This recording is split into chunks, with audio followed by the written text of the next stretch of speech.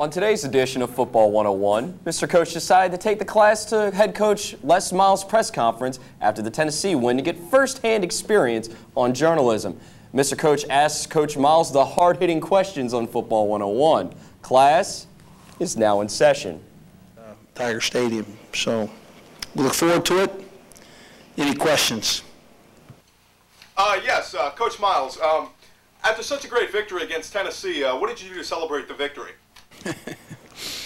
I seldom eat ice cream on the plane. I had 3 of the nutty bars that I really enjoyed. Wow, so I guess your wife was happy. How did you two celebrate? I kind of put my arm around my wife and, you know, liked her for a while, and then I kissed her on the cheek. All right, Coach, this may sound kind of odd, but we heard a rumor all week that you were thinking about playing wide receiver on your own team.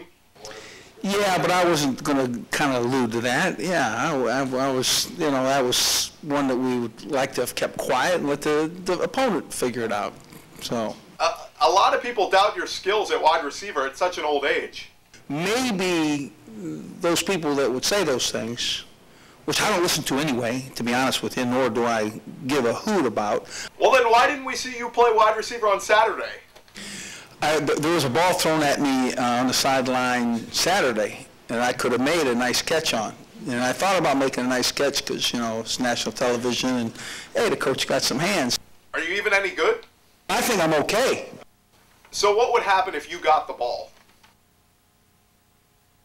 Touchdown. Coach, you're out of control. I even heard you cursing at the refs on Saturday. Did anybody hear what I said on the sideline? Yes, Coach, everybody heard it. Look, with such a talented team, what's your outlook for the rest of the season? I want you to know something. You're right. We're tremendously talented. I think we'll beat every team in the country. You think we'll beat every team in the country? You're crazy. You know what? These guys are fighting their butt off. All right, Coach Miles, the running back problem is still an issue. I personally think Justin Vincent should start this Saturday against Alabama. You know what? Some of the times your commentary is extremely valuable, and sometimes it's only entertaining. Okay, you're right. Vincent is horrible. Wait, I shouldn't say that. I apologize. I don't think there's any reason to apologize or something like that. Coach Miles, thanks for the information. Good luck against Alabama. Hey, maybe we'll see Ryan Perilou play. Coach, please stop drinking your Diet Coke. Coach, would you please look at me when I'm asking you questions? Coach! All right, I'm out.